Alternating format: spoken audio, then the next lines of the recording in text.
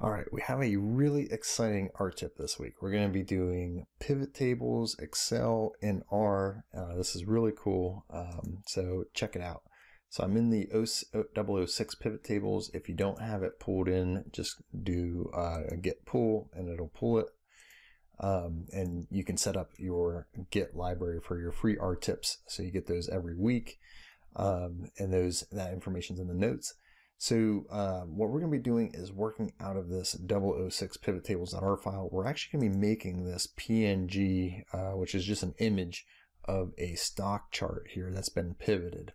And you can see the data is being summarized here. We've got the percentage change per year for each of these different stocks, and it's in a nicely formatted table.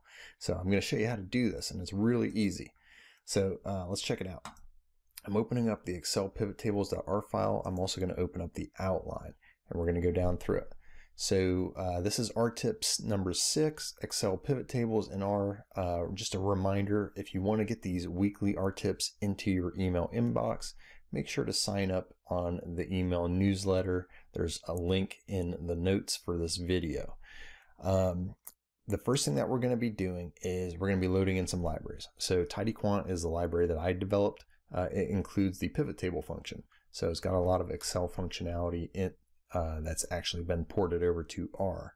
We're also going to be using the tidyverse, and this is just one of the core meta libraries that's going to load in a bunch of different libraries: ggplot2, tibble, tidyr, readr, per, and so on. We're also going to be using GT, and this is what makes the tables look really cool. So it's going to convert our data to tables. So I'm going to hit Control and Enter, load that in.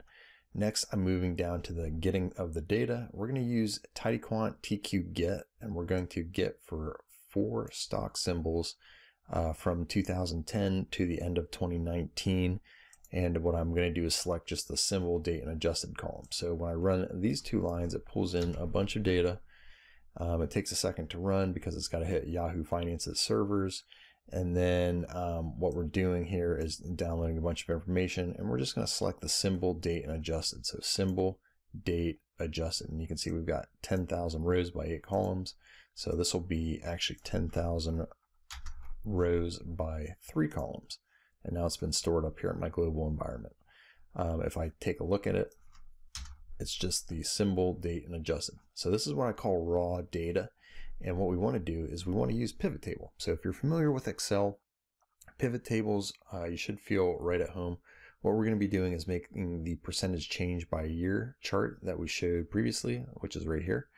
But first, I want to just go through some basics of how you use this pivot table function. So if you do $pivot _ table, you can see down here there's a ton of examples, or there's some examples right here of how you would set up a pivot table, and it goes through some information about how you'll want to be able to utilize this.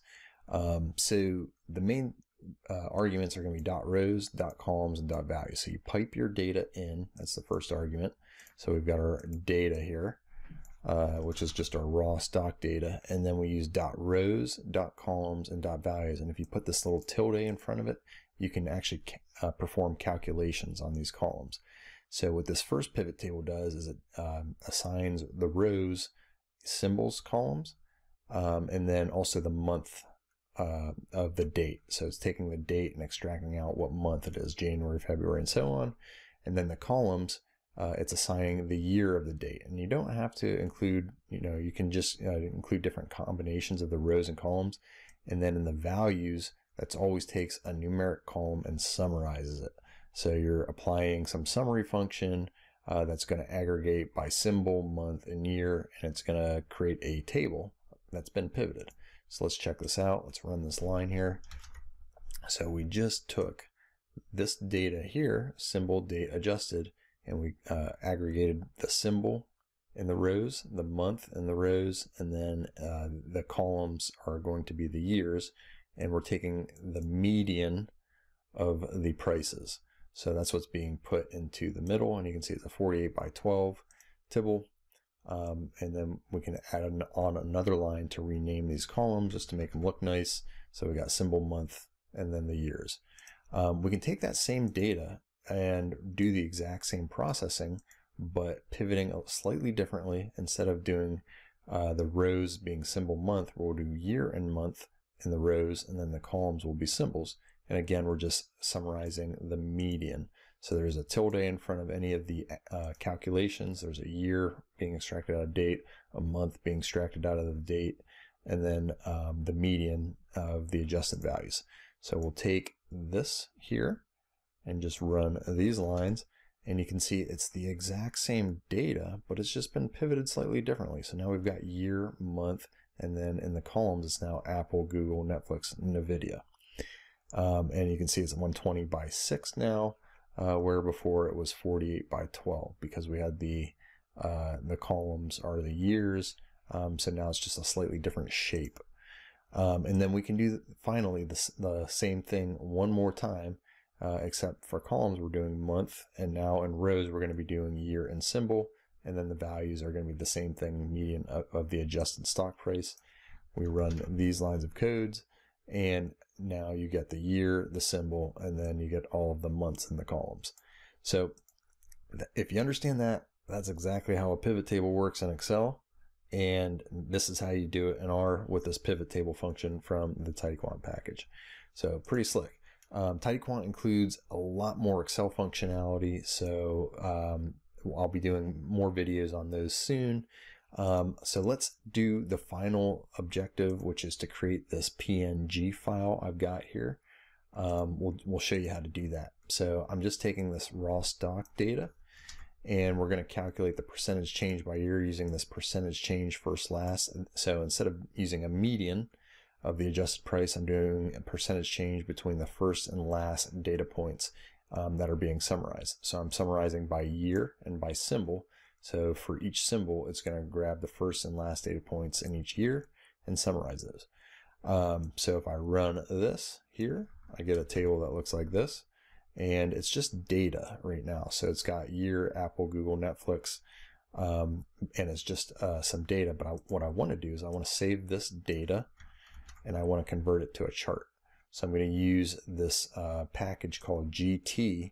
And I'm not going to go through all of the code here line by line, but basically it just takes our raw data, which looks like this, and then when I start piping it into the GT functions, it starts formatting it and so on. And you can add headers, you can add, you can format percent, you can add spanners, which adds this little performance thing here, the notes, which is the note at the bottom here that I'm including a data source, and then start adding some styling, which will be, oh, I need to run this color fill.